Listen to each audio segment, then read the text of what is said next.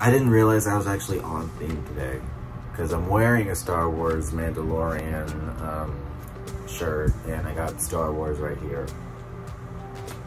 I didn't realize I was on theme today. But today's video, we're going to be testing out the Star Wars Mandalorian collaboration with Colourpop, the Child, and it's gorgeous. He's adorable. I just want to get that out of the way because the packaging is stunning. Like when it comes to packaging and collaborations, Colourpop just nails it for me. Like Mulan, for example, the Frozen 2 one. This one now, like I'm obsessed. I'm interested in swatching some of these shades. I already opened it, just getting that out of the way. But I'm interested in swatching this shade right here, this greenish gold, which is called The Force. And that is like alien like glow. That is beautiful. This is a swatch. And it does feel really creamy. And I did swatch this one, this shade, the middle shade, which is called Babyface, this one. And it definitely needed to be built up a little bit. I'm not mad about that, but I'm not gonna swatch any of the brown shades because we all know how browns swatch. I'm just gonna prime my eyes with this concealer from Makeup Revolution, the white concealer. I'm gonna blend that out with the JS3 brush from Morphe X Jeffree Star.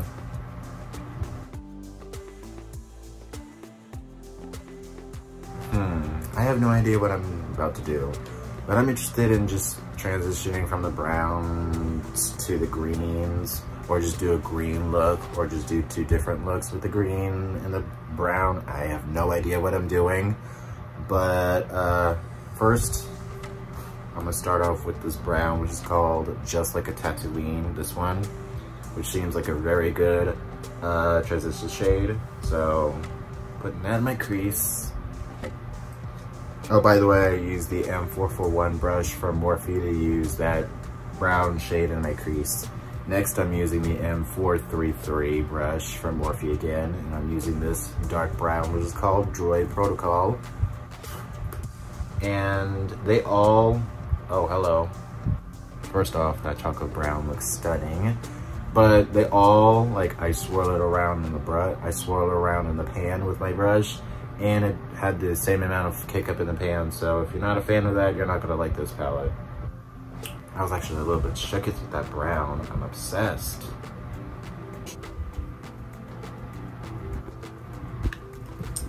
I'm gonna go back in with that first brush with no extra product, and I'm just gonna blend everything out, just so it doesn't look horrendous. I actually want to put this color right here, which is this light greenish, like gold shade, which is called Precious Cargo. Want to see how that looks in the inner corner.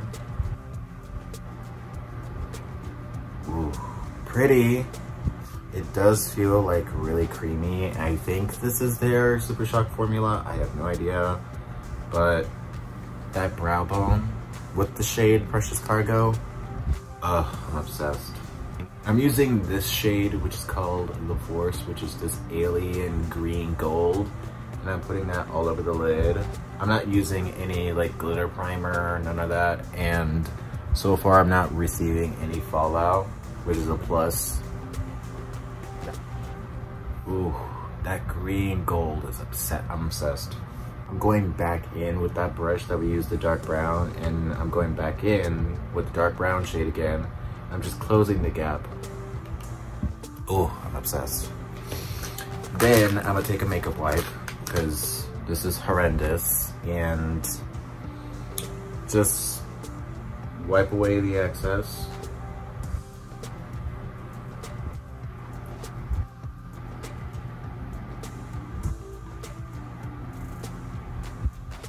I'm interested in using this brush, which is just a smudger brush from Morphe, and I'm gonna use that color dark, and I'm gonna use that dark brown Droid Protocol shade again, and I wanna do a kind of like a smoky liner look with some eyeshadow, because I haven't done that on my channel at all. I'm gonna mix the Droid Protocol shade and the Just Like a Tatooine I'll just put that on the lower lash line. If you're interested in actually using any of these like metallic shades, definitely use some glitter glue because I'm definitely getting some glitter fallout. That's my fault. I should have been more prepared, but that's my fault. Now that we're done with this eye, it's very like simple, it's easy, and now we're heading over here now. Now we're planning on using some greens, and I have my NYX glitter glue right here, so I messed up on the other eye with this greenish gold, and I'm prepared now. I'm gonna use this brush, which is the JS, I forgot what brush this is, but this is a fluffy brush from Wars X Jeffree Star. And I'm using this middle shade, this middle green shade, which is called Babyface. Definitely had some fallout, like everywhere. I think I just blew it all over my shirt. But at first, it does look really pretty, but yeah, you definitely need to build up this shadow. I mean, it is a really pretty like green, but you definitely have to build it up. And it's actually blending out really nicely so far. I actually like this undertone of green because it's like something I don't really have in my collection, which I'm obsessed with. I'm gonna use the shade Little Frog on an M433 brush, which is the shadow with the glitter in it. So far, that actually looks really pretty. It seems promising. I'm packing this color on first at the outer V.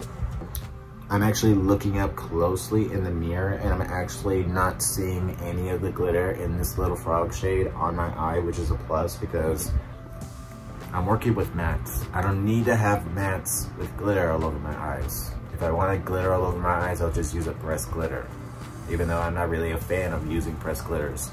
But anyway, yeah, I do like these tones of green next to each other. Like with my green eyes, I think it complements it really nicely. But I'm just go back in with that first brush and just blend everything out, just to make everything seamless. And why not? And why not? I'm just gonna use, next shade I'm gonna use is the Float Your Crib shade, which is this dark olivey green shade. And you can definitely see the amount of fallout. You pick up in the pan.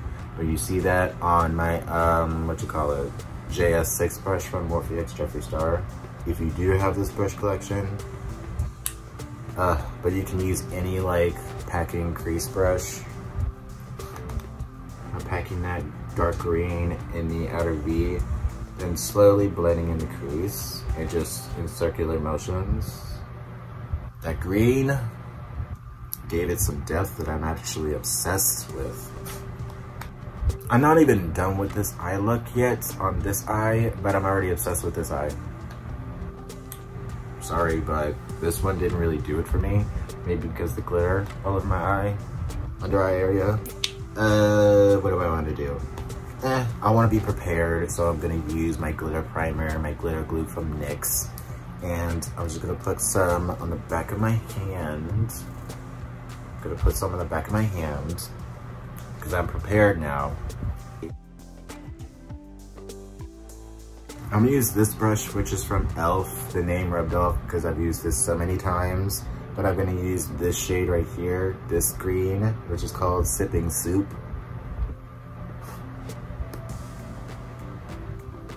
And just pack that on the lid. It's actually a really pretty green.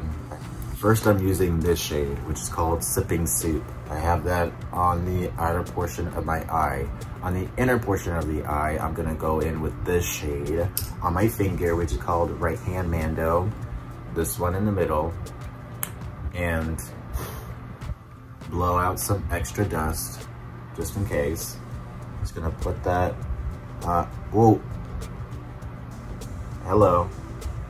I wasn't expecting that much, like, oh my god.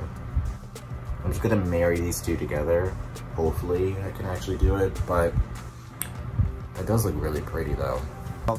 And honestly, after I applied the glitter primer, I'm not getting any glitter fallout anywhere, so that's a plus. Set that on the other eye. I'm going back in with this brush, the one that I used with the dark green. I'm just gonna close the gap yet again.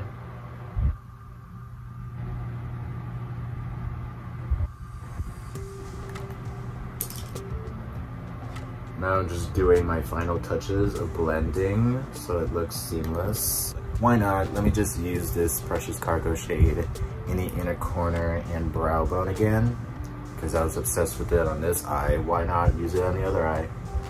With no saturation of a brush and some setting spray, that is like pretty stunning.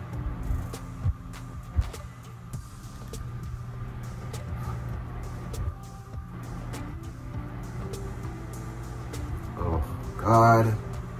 You can leave it the way it is, just like this, but I'm going in with a makeup wipe again. I'm just gonna clean up the excess eyeshadow.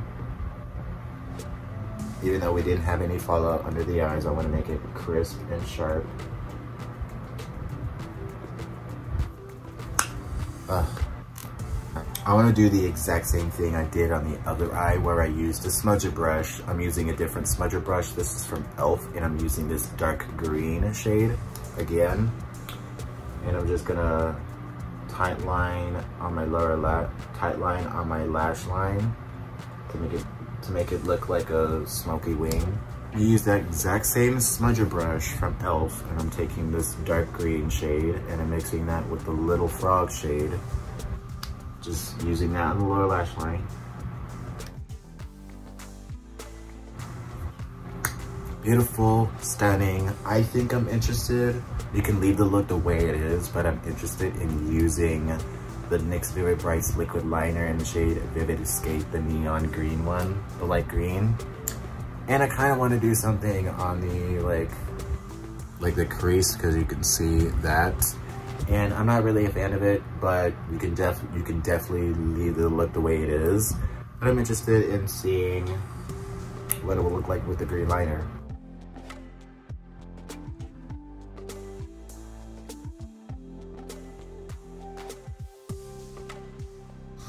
I'm obsessed with it now that I applied the green. Like, I'm obsessed with it now.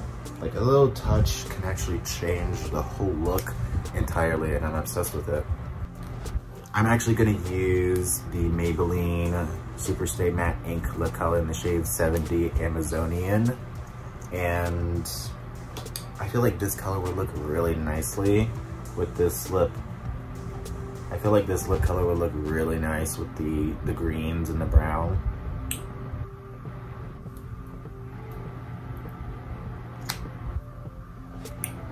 And this look, these looks actually, because I did too, these looks are completed. So my final thoughts on the Colourpop X Star Wars Mandalorian the Child eyeshadow palette, I think is actually worth it for $16. I'm not mad about it. I definitely think that some of the shadows, like that baby face, that light green shade, definitely needed to be built up a little bit more than other shades, like the browns. The browns, they did nice. I'm not gonna talk about the browns because we all know how browns and colors like that work. But the green, I definitely think a glitter primer works really nice with these like Super Shock. I guess they're Super Shock shadows. The fourth shade, these two shades, this shade, I feel like they work best with some glitter primer. So I used the NYX Glitter Primer and not that much fallout on this eye. I did not add any glitter primer on this eye, and you can definitely see some specks of glitter on my under eye area. Would I recommend this palette? Yes. If you're a fan of Star Wars, then you're gonna love this palette. Like, there's some greens in here. There's some, like, I think they did this palette justice, not because of the packaging, but the actual formula and the actual, like, shadow, like, layout. Like, I think they did a good job with this palette. I did purchase two, so I'm gonna have this one as a backup. But is it something that I'm actually gonna use every day? Probably yes, because you got some of these browns. This is a very wearable look with some pops of color on the lid. And yeah, I think this is worth it. So This palette retails for $16, and I do think this is actually worth it for the price point and how many shadows you're getting in this palette. And yeah, I'm not mad about it. Some of the shadows blended out really nicely. I haven't had any bad experiences with these eyeshadows. Colourpop does really good collaborations.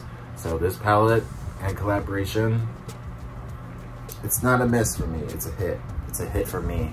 So turn on that bell for post notifications so you don't miss an upload. Subscribe, like, share this video amongst your friends, comment whatever videos you want me to film next.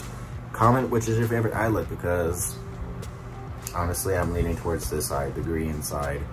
But yeah, follow me on my social media, TikTok, Instagram, Twitter, Snapchat, all that is in the description box down below. Go watch my previous video if you haven't yet already. And yeah, see you guys in the next video. Bye.